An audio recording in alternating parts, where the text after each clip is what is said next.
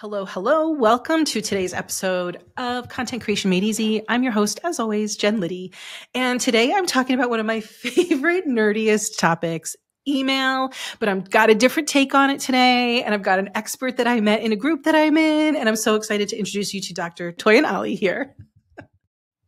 Anyway, Toyin is a mathematics professor and an entrepreneur. And I love talking to people who manage to do two things at once. I just can barely get over the finish line every day doing one thing. And so people who can do these multiple things, I'm always fascinated.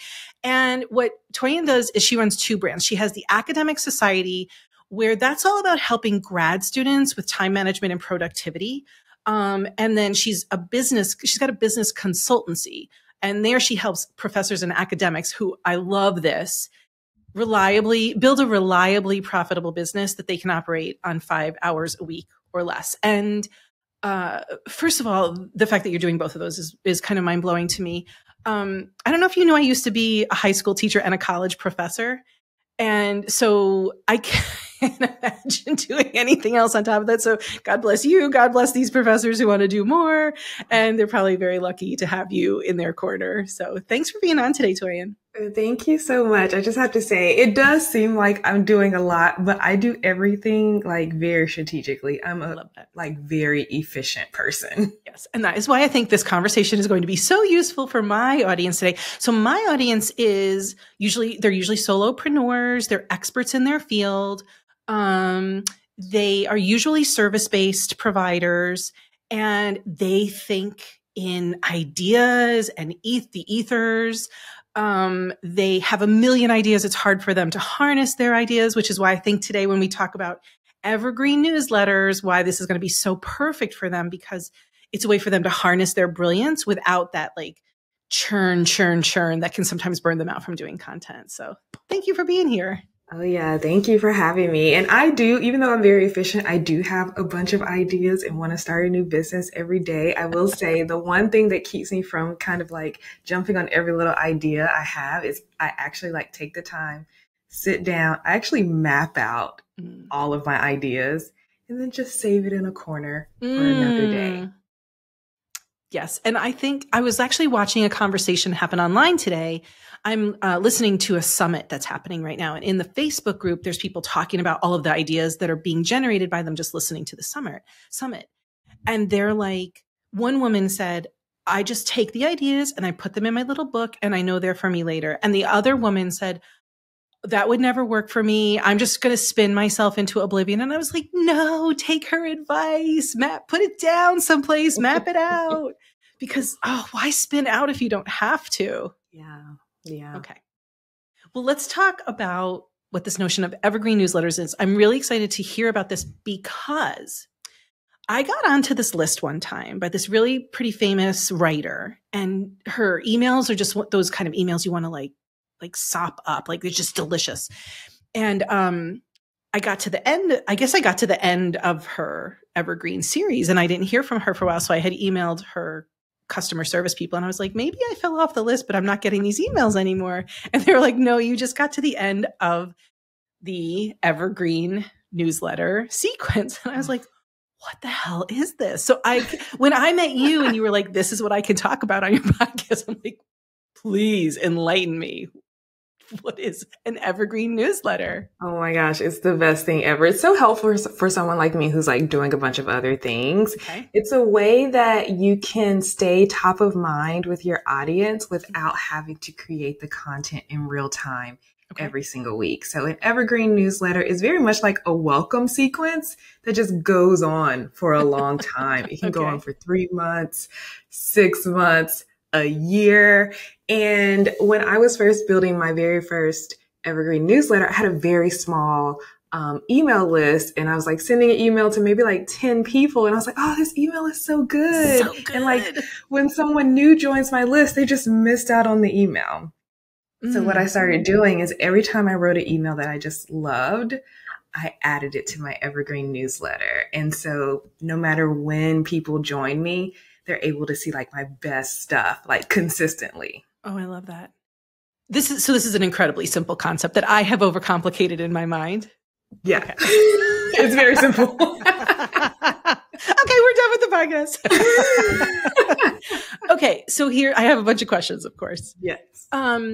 First of all, I love that you love your content, because I think a lot of times people come to me and they're like, this is just man, my content's crappy, but like, you've got good content. Like there's good shit in there, right? Oh yeah. So good. Especially like when you're very passionate about what you're talking about. Sometimes I think I'm just going to write something really quick and it's like thousands of words. I'm just like, oh, this is very long. Maybe this is a two-parter, but I just have so much to say about my topic.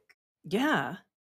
So that's my first thing. I love that you love your content. The second thing is acknowledging that when you send an email, it goes out into the ethers. You send it once, maybe you turn it into a blog post so it lives someplace else, but all of those new people never got to enjoy it. So, right. What are we going to do about that? Yeah. So what kind of person, like where are they in their journey that starting to use an evergreen newsletter would be a smart move for them? I would say probably at any stage, but definitely if you're at the very beginning, or if you have been doing it for a while and you got a lot of content banked up. So at the very beginning, it can feel very disheartening to write emails to maybe 5 people and like, and one like of them's pouring your your heart out. Like, this is so good. I'm so excited to talk about it. And wonderful. My mom and my grandma and my 2 friends are on my email list. Great.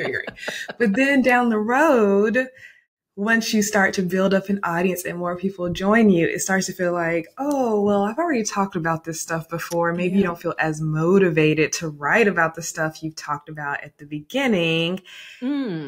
Saving the emails you write at the beginning and adding them to your evergreen newsletter is very helpful, because you get to repurpose all of that juice and excitement that you have in the beginning. And so when new people join you and they join your evergreen newsletter, they're just like getting the very like refreshed version of you versus the one that's like burnt out later. Yeah.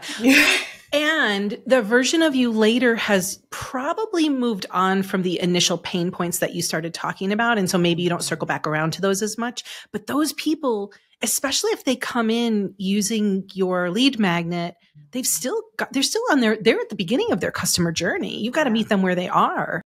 Yes. And another thing, even if you do like pivot and maybe you like refine what you're saying and you get more nuance, exactly, and you get more specific about who you're talking to and what the problem is, those emails are saved in the sequence. You can go back and tweak little things in your evergreen newsletter. Like you get all the stats like you do with any email. You can figure out the open rate, the click-through rate. And if you see that like an email in your evergreen newsletter, like maybe that open rate is lower, maybe you tweak the subject line. Right. Or maybe you tweak the call to action if the clicks aren't coming.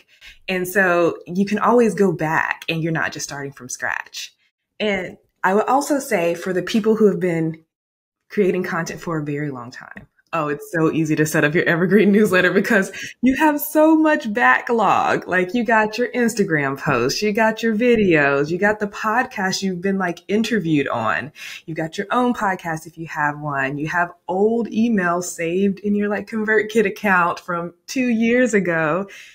Just throw them in the evergreen newsletter and you can actually be strategic about it. So I have like this whole like Google Doc where this is how I create my own evergreen newsletter. I like think about who the newsletter is for. It might not even be for my whole audience. Maybe it's a specific subset of the audience.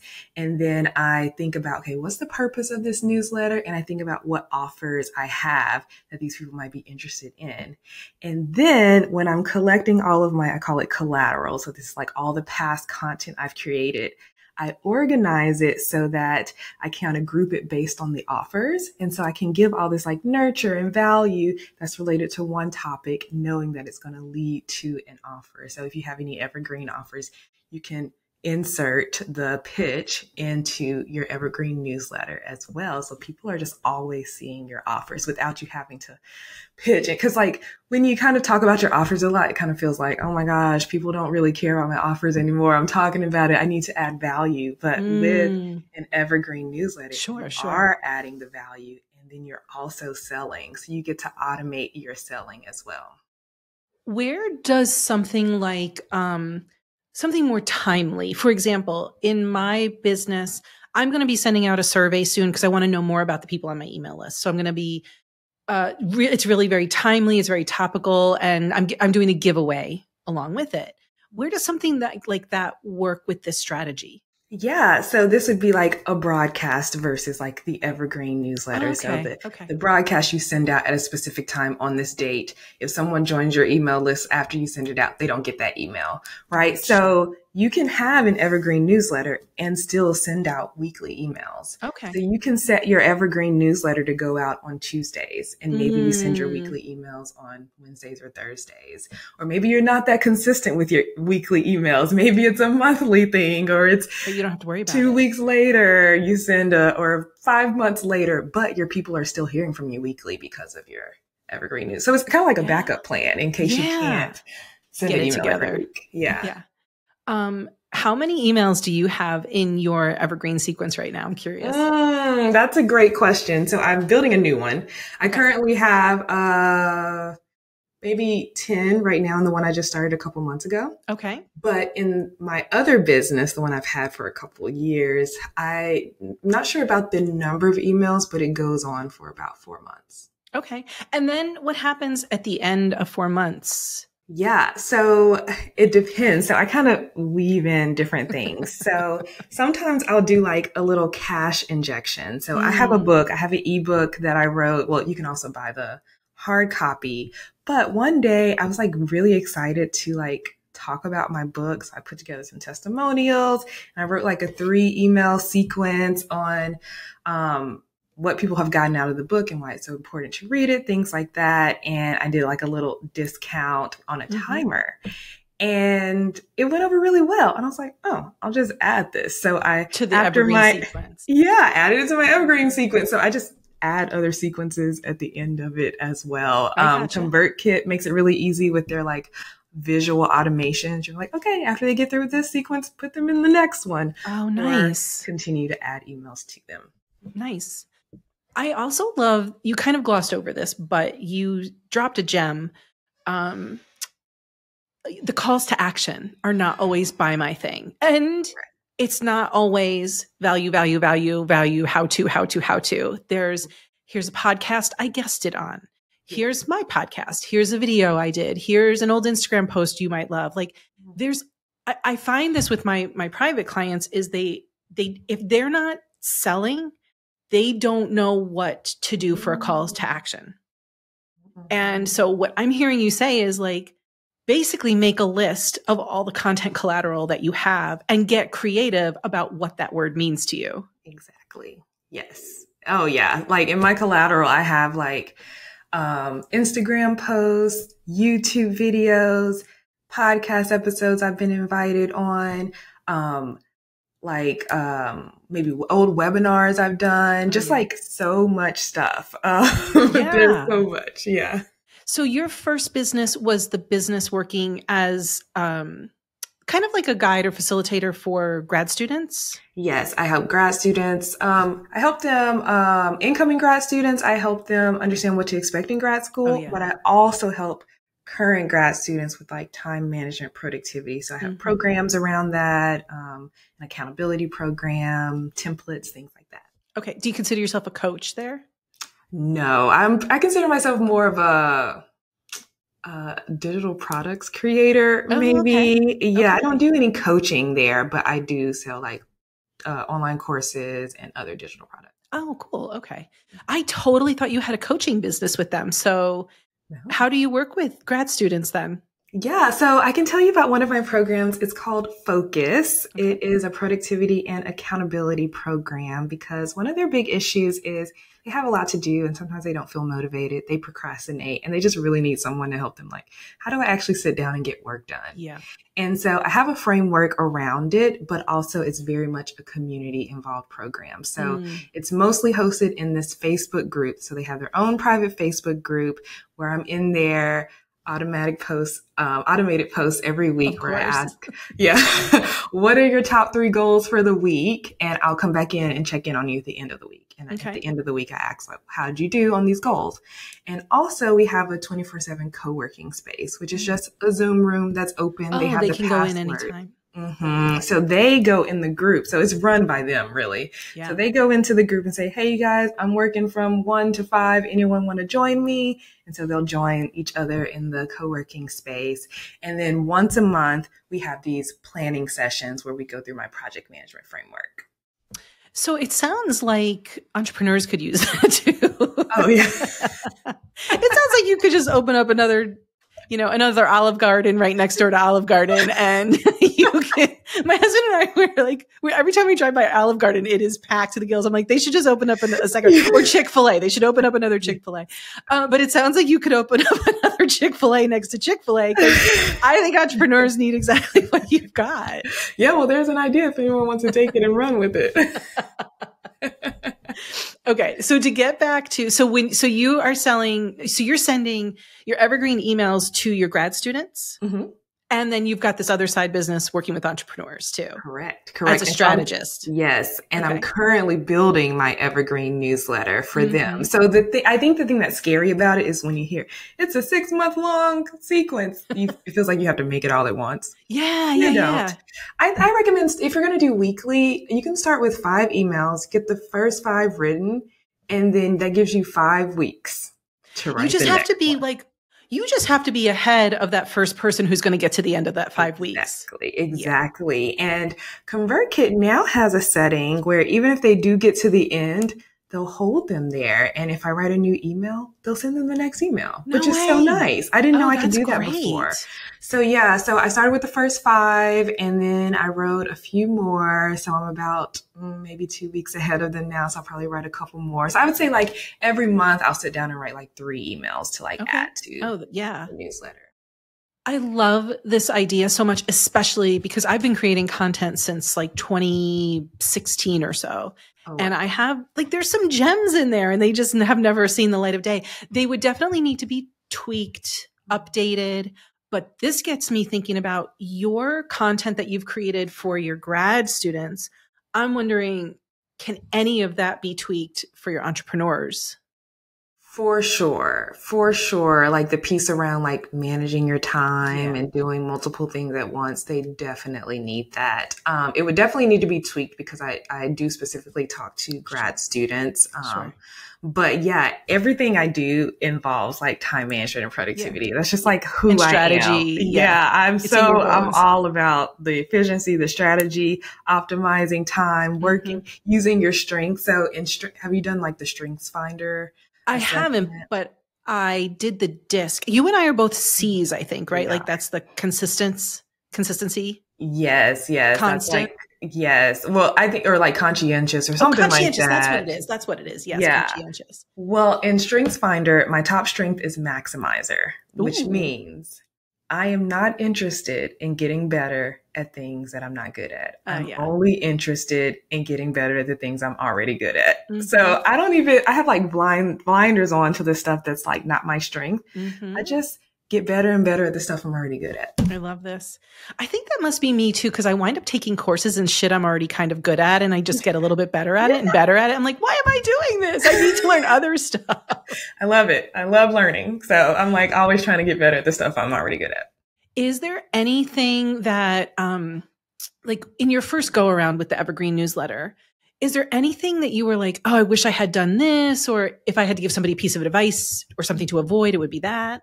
Yeah, I would say going in with a plan. So the first go round, I've since shuffled things around, but with my first Evergreen newsletter for my grad students, it was just, I wrote an email, I added it to the newsletter. I wrote an email, I added to the newsletter. And every now and then, maybe I'll do a cash injection or a mini launch or something. And then I'll add it to the newsletter. Mm-hmm. But it didn't really have a nice flow. The sequencing wasn't quite right. It was just a random hodgepodge of content. Yeah.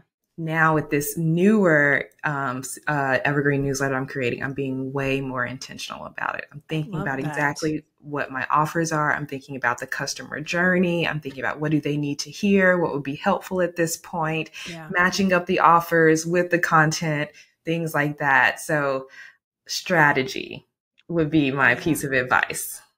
When I think about somebody who's either just beginning in their business. They might not have the clarity that you have, right? Like they might not quite know all the answers to what is the customer journey, what are my offers.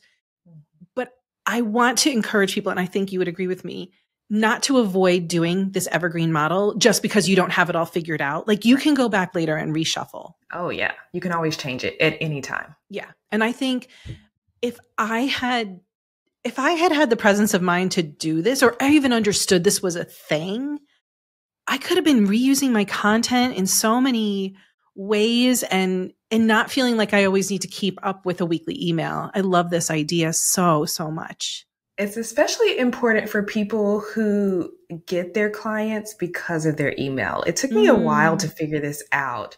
When I was doing like my grad school stuff, like going all in, I started in like 2017. I would do a YouTube video and then I would write an email about it. And then I would talk about it on like Instagram and Facebook. And so I was kind of doing all of these things until one day I was like, you know what? Is all of this really being like an efficient use of my time? So I tracked for a whole year. I tracked all of my stats. I tracked where people were coming from, how many views I got on certain things. And the overwhelming thing that happened was the people who purchased from me, they were on my email list or they saw my YouTube. Yeah. Not my social media Yep. at all. So now I don't even focus on social media. I do it when I feel like inspired to. Mm-hmm. So if you are someone who's like, social media is not really the thing for me, or I'm just not really seeing the results from it, I would spend that time working on the Evergreen newsletter. And like, because your newsletter is where the people are connecting with you. You are singing such a beautiful song to my heart. I can't wait to be done with social media. I'm very, very close. Yeah. I think my favorite marketing thing that I do is write my emails and do these podcast interviews because it just, those are the things that fill me up, and I find social media depletes me. Mm-hmm, mm-hmm. I love this. You know how I'm thinking also, if you wanted to take this idea of evergreen content, I did an interview with a woman named Deanna Seymour who teaches the Instagram 9-grid focus. Do you know what that is? Like, instead of, it's like for the on your Instagram kind of like homepage where your bio is and everything, those top 9 grids that top 9 grid you can see, you have evergreen content there. So if somebody's coming to look for you, and maybe you're only doing reels or you're doing stories, but you're not like churning out on that scroll anymore, this would be a great thing to put on your 9-grid to go back through your meatiest, most, awesome emails and kind of extrapolate it for the Instagram 9-grid if you really wanted to.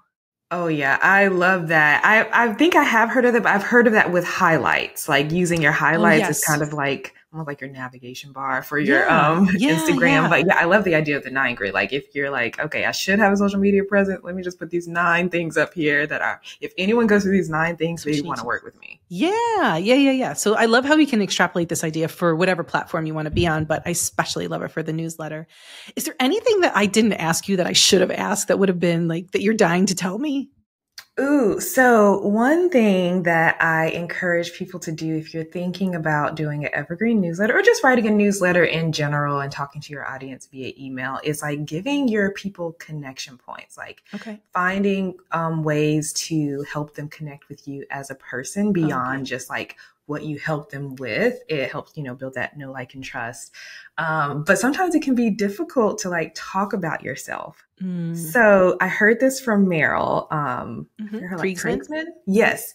She said, what was it? Come up with a list of things like your credibility markers.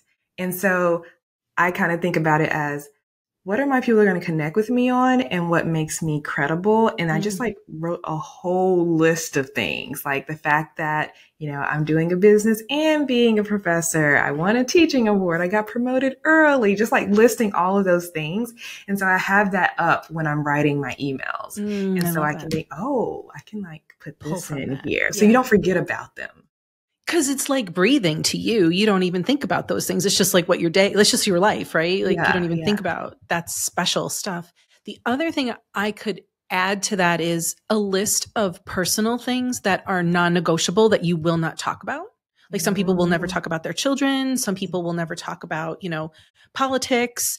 And then a list of the the personal things that are available for public consumption, and just having those really clear in front of you. That's really good. Yeah. Yeah. You know what? I'm as you're talking, I'm thinking like, what do I do? And I wind up talking about how I used to teach high school and college all the time, because it's just part of like my DNA, but it also informs how I operate in my business too, and like what I'm good at in my business. But I think until we examine it, we don't quite know that, oh, that's special and we need to talk about it. Exactly. So thank you for bringing that up. That was an awesome point. Thank you. Toyin, how can people get into your world? Most of my people are entrepreneurs. So where are they going to find you? And yeah, you can find me on Instagram, even though I don't post that much, but you can start there at Dr. Toyin Alli. I talk a lot about creating like self-hosted learning experiences. So for academics who are like teaching their classes in their universities, but they're like really called to like talk about other things that are outside of the scope of their classrooms, they can create online like learning experiences that are hosted by themselves. And so that's something like we in the entrepreneurship world, we know all about, but for some reason, academics are not involved. I'm like, you are trained for this. Oh, no. They are, and they don't even realize it. And it's kind of anathema to them, because they're like, this is outside of the four walls. Like they just can't even believe that this is like possible for them. Exactly. And I also talk about doing things efficiently. I talk about like a semester-proof business. So like how you can run your business on 5 hours a week or less. So do you have an opt-in that people can get onto this Evergreen newsletter of yours? Oh yeah, I do. I actually have an good thing. These are audio listeners, right? I have a special like audio guide. So you can listen to it as a podcast. Oh, yes. And it walks through the whole like Evergreen newsletter thing. So if you want like to dive deeper into Evergreen newsletters, check out the audio podcast or the audio guide. Yeah. I will put the link to that in the show notes. Yeah, thank you. I've listened to that because I had access to it. You were participating in a summit or a bundle, and I must have grabbed it then. It was for Laura Belgrave's. That's right. Yes. So I've listened to it. Okay. I just want to say thank you, because this was not only fun, and I think we meandered around. I hope the listeners can follow where I took us today. But I just love talking about this topic, and it's got me thinking about how to take all of those years of content I have and put them to use again for any new followers. So thank you, Toyin. You're awesome. Yeah, thank you so much for having me. This was great. Anytime. Bye. Bye, listeners.